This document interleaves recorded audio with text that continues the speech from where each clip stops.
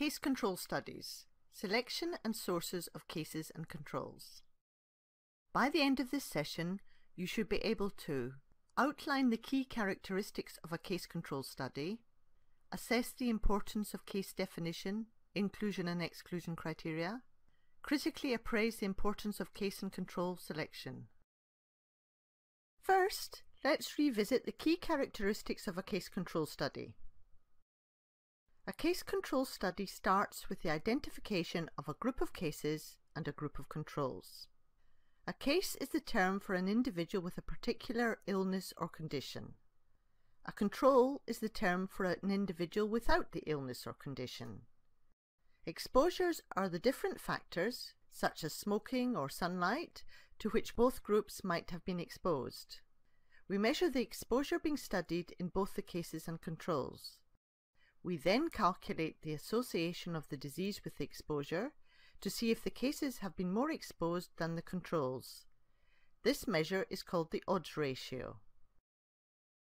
How would a case control design be used to study AMD? In a case control study, we start with individuals with the disease and then investigate the exposure.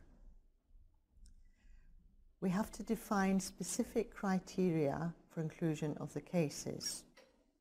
For example, are the cases early or late stage? Are they wet or dry? Do we use incident, that's new cases, or prevalent cases? Once we have these defined inclusion criteria, we also have to have specific diagnostic criteria for quality control. All of these methods prevents selection bias. A case control study can be either population-based, that is, we choose cases from within a subset of the population, or hospital-based, in which case cases are chosen from one or more hospitals. In our example of case control studies, let's look at a study of risk factors for neovascular AMD. We'll examine the association between cardiovascular disease and the risk of developing wet AMD. Neovascular or wet AMD affects about 10 to 15% of individuals with AMD and accounts for considerable vision distortion and severe loss of vision. There are a range of possible risk factors for AMD, and we need to study them all to see if exposure to any of them is associated with wet AMD. Let's begin with a critical examination of the case selection process in this study. What was the source of the cases? The cases were selected from 5 large eye care centres in the US. What was the case definition? A case was defined as an individual with wet AMD that fulfilled specific diagnostic criteria. How were the cases identified? Clinic coordinators reviewed patient notes for eligible participants, and physicians were asked to refer patients with wet AMD. What were the inclusion criteria?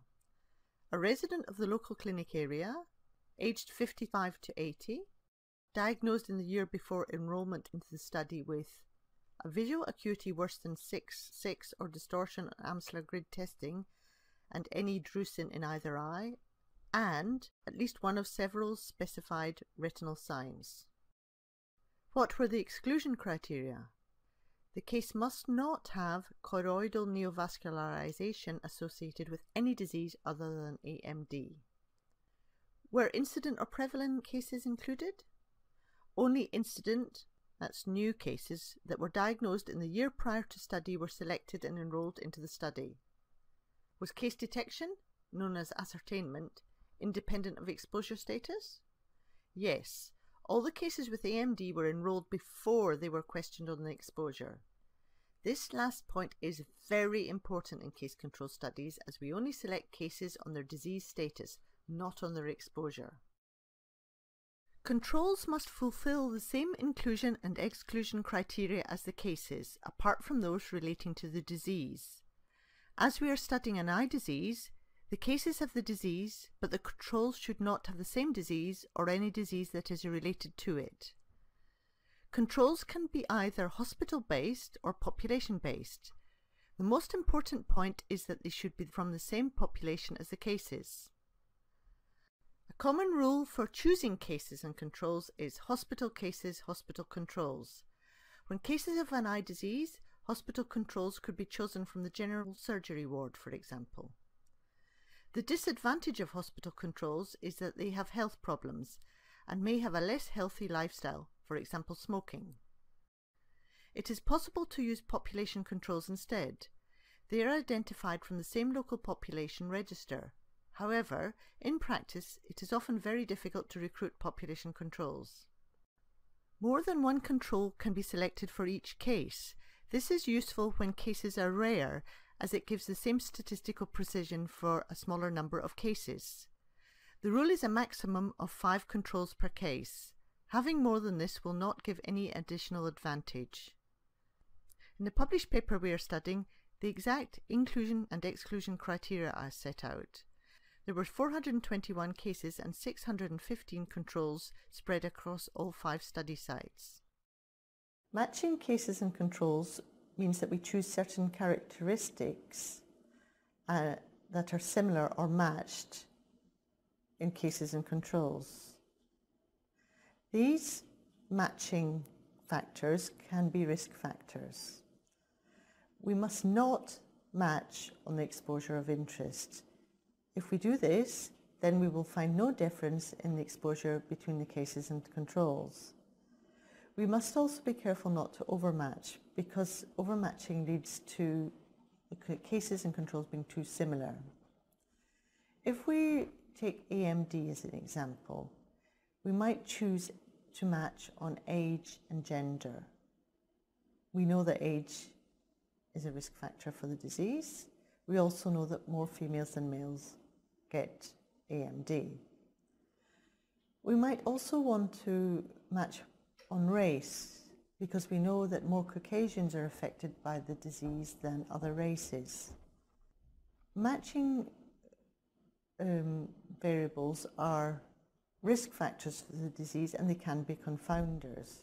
Remember that confounders are factors that can mask the effect of the exposure of interest.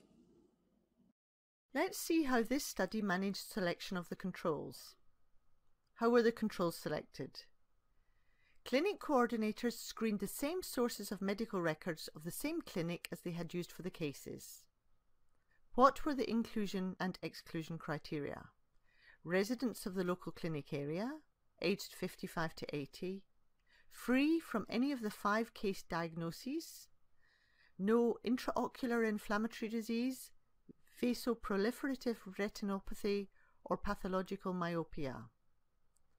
Were they matched to cases? Yes, by age, race, and gender. The researchers collected similar information from both cases and controls in this study through an eye examination, a limited physical examination, a standardised questionnaire, and blood for laboratory analysis. For the eye examination, researchers did not just rely on the clinic records, but followed strict diagnostic criteria to corroborate that cases had disease and controls were disease-free. Retinal photographs were taken of both eyes, in both cases and controls, and a subset of the cases and all the controls were reviewed at a central venue for quality assurance.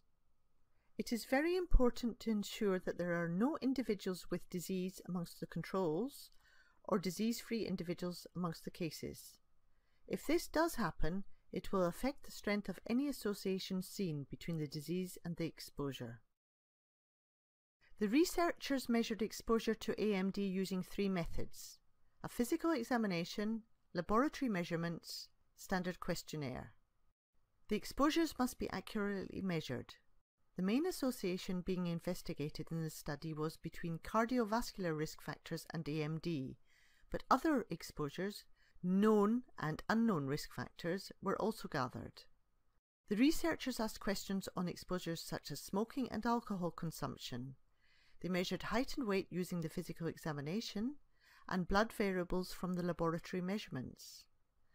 To obtain the best information, Those collecting the data should be masked or blinded to case control status. In this study, those analysing the laboratory samples did not know if a sample belonged to a case or a control. Masking prevents observer bias. If it is not done, differences may be found in values for the cases and controls. Ideally, the cases and controls should not be aware of the study hypothesis. This is to prevent cases being influenced in how they remember past events. This is called recall bias. As a final note, in all case control studies, it is very important to establish clear inclusion and exclusion criteria. The choice of cases and controls has to follow a detailed protocol all the way through. In summary, the advantages of case control studies are: they are relatively cheap and quick to carry out, they can be used to investigate a wide range of risk factors, they're good for rare diseases, and they can be used to test a hypothesis. The disadvantages are: they are susceptible to selection and information bias. It is difficult to establish causality, that is, did the exposure come before the disease or vice versa? They are not suitable for investigating rare exposures.